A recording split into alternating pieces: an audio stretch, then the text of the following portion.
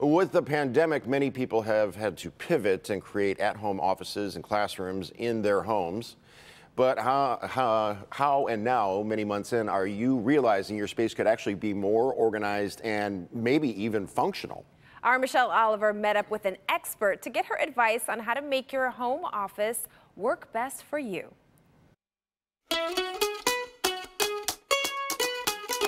Welcome to my home office. This is the computer where I edit all of my pieces for Live in the D. Like many, I had to create this space a little last minute, so it's not very well thought out. So to help me with my space and to help you with your home offices or at-home classrooms, I turned to Lauren Combs, the owner of Neat Method Detroit, to get her advice on how to make our spaces more functional. This was a bedroom, a small bedroom. We wanted to make it functional for the kids and that they would have most of the space to themselves. And so we took apart the closet and we made it into a little office.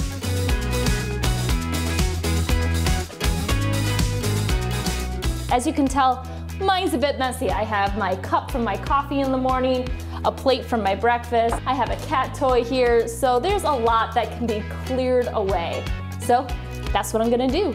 I like to keep surfaces as clear as possible. I work a lot on my laptop, so I can place it down and have room. I can still put a notepad and pen next to me. I keep my sticky notes and my notepads and my pens all in a clear organizer, and I can easily just bring that down to the desk surface too, which is really nice. And then if I want to clear off the desk, I just put it right back up. It's amazing how much clearing off this desk has helped, but now I need to figure out where to put all the stuff I took off.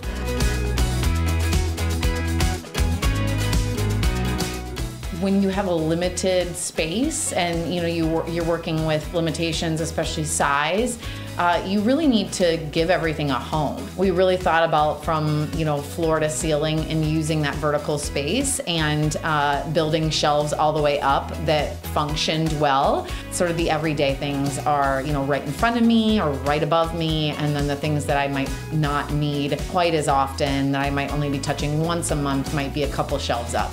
So one thing I had a lot of on my desk were papers, and I need to find a home for them per her suggestion. So I searched around my house, I found a couple of old filing cabinets.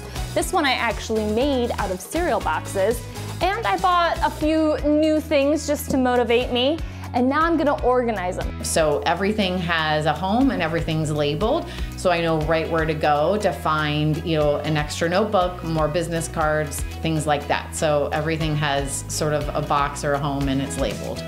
Now it's time for me to find a place for everything else.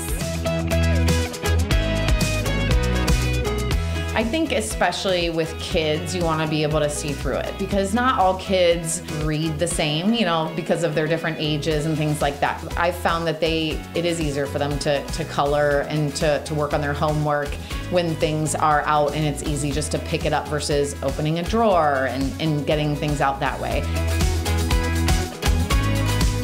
Finding things a home, making it functional, making it organized, making it clutter-free. It gives you just a sense of less stress, more calm, less anxiety to live a better day.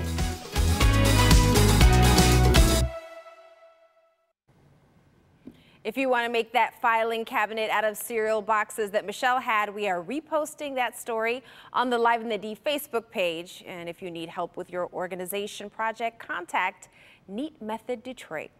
You gonna do it? What? All we have to do is get my daughter's corner desk cleaned up where she does her Zoom schooling and stuff like that. So get all that squared away, I think we should be good.